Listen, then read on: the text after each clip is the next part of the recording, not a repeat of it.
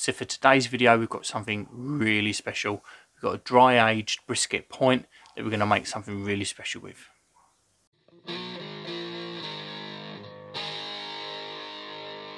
Hi, welcome along to Barbecue Life, the only YouTube channel dedicated to the aldi kamado.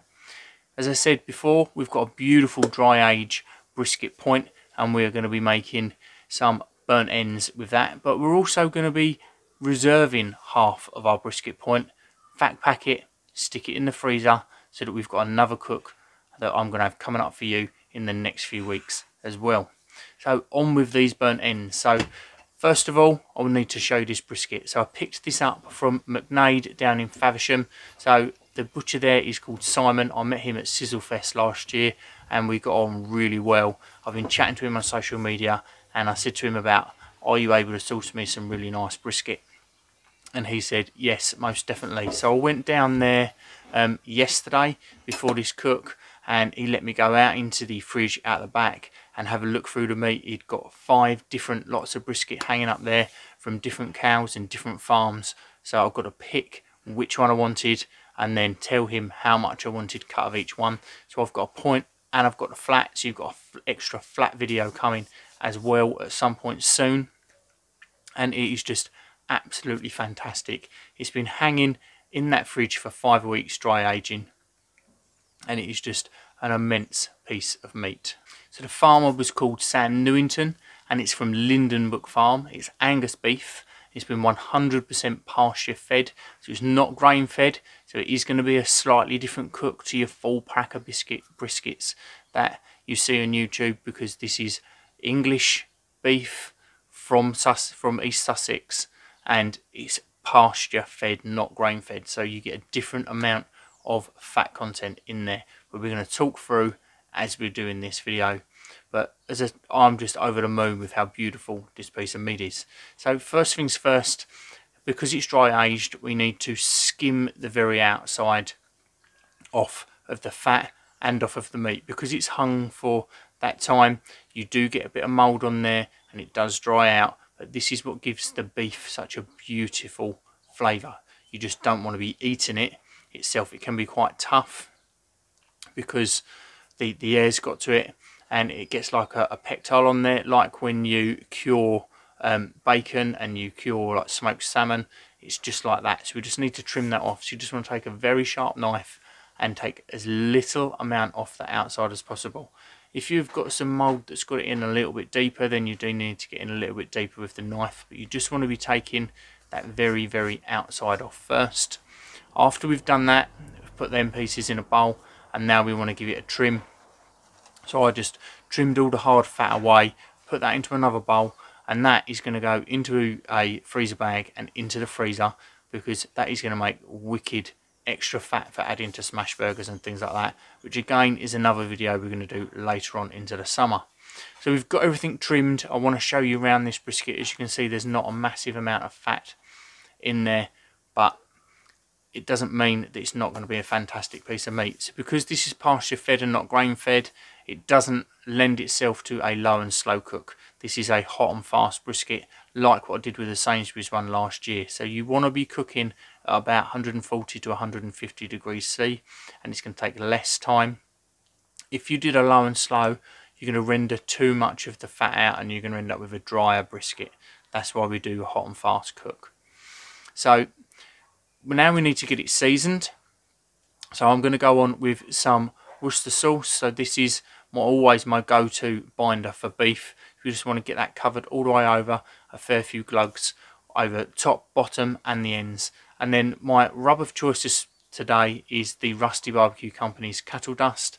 So the reason that I'm using this is because it's a beautiful rub to go with beef anyway, but I want something pretty neutral because I don't want to be putting too many barbecue flavours on there, because when I chop this in half later on and store half for later, I'm not 100% sure what I'm going to be doing with that half. So I want neutral flavours on there, because if I want to put it into sort of a shepherd's pie or maybe some Cornish style pasties or things like that, I don't want too much with the barbecue flavour on there. I just want some real nice umami flavours and the smoke.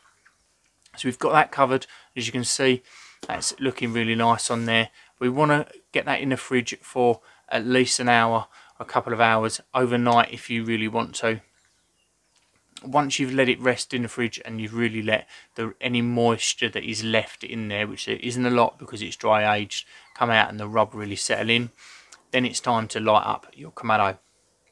So we need to set up for an indirect cook today. So I've already got the charcoal lit.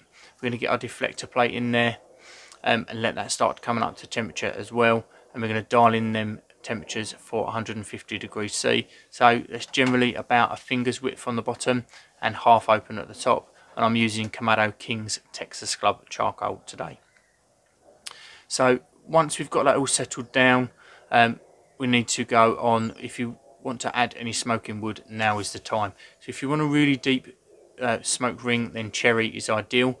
So I've only got cherry chips, so I decided to make myself up a little foil pouch and put cherry chips in there, and then I've got some whiskey barrel chips as well. So I mixed them in there together, made a little pouch, made the holes in there, and then that will just sit on top of the coals and smoulder away and give us a longer smoke on them than it would if we was just to put on the chips directly onto the charcoal. They would burn away very quickly. By putting them in a pouch, they burn away a lot slower.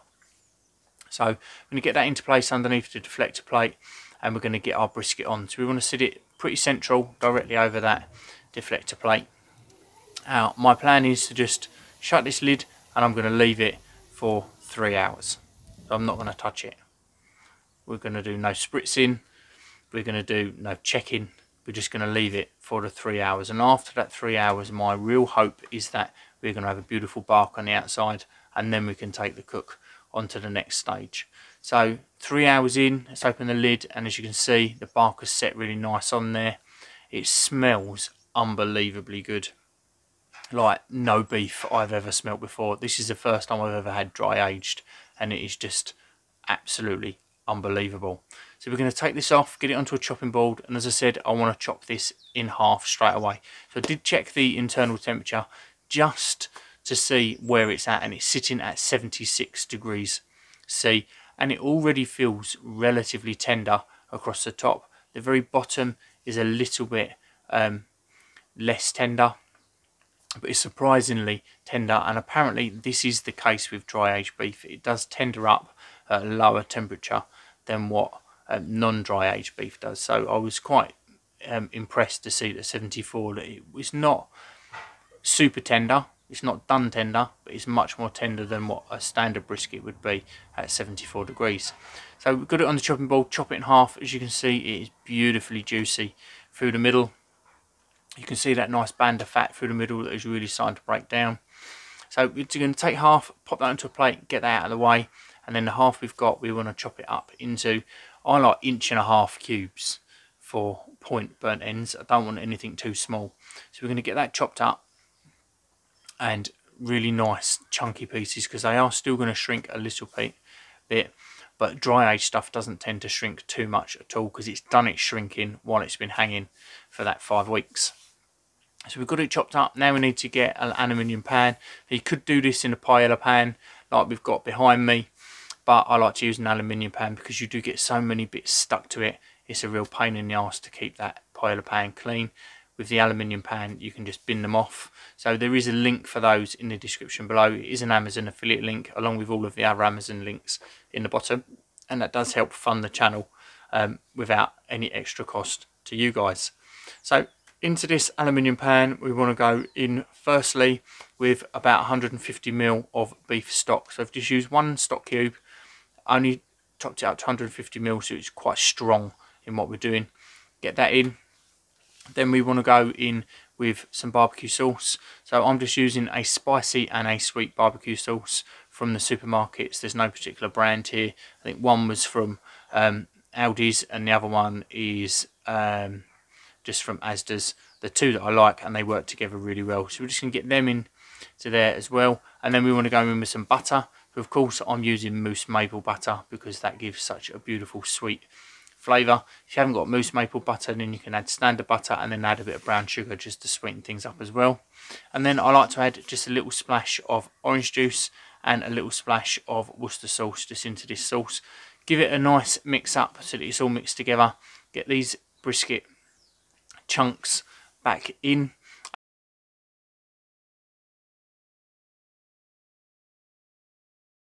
And then cover it with foil, leaving a little gap at the end. So this is going to let the steam escape. So you're still going to build a steam up in there, which is going to help tenderize this beef, but it's going to let the steam escape so that everything's going to melt down and just become thicker in the bottom, and then we're going to get a nice glaze across these burnt ends as it cooks down. So we're going to pop it back on, and every half an hour I just want to give it a turn. But I'm expecting this to take about another 2 hours to really tender up, let all of that moisture come out of that juice that we've got in the bottom and really concentrate down and help flavour this meat. So as I say, every half an hour we're just going to turn it, and after 2 hours we're going to go in and just test for tenderness. And as you can see, it's nice and tender. There's a few pieces that are more tender than others, and as I say, I think that's just the bottom of that point that is not got a massive amount of fat in there, and it's harder to get as tender as the top half.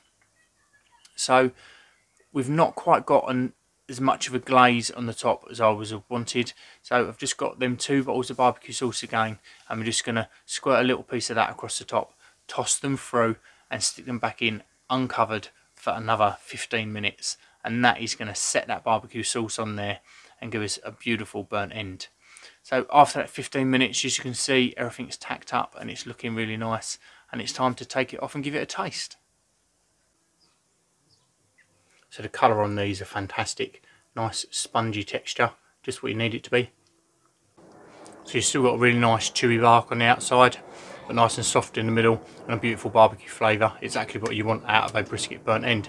So if you like what we're doing here at Barbecue Life, then please do subscribe to the channel.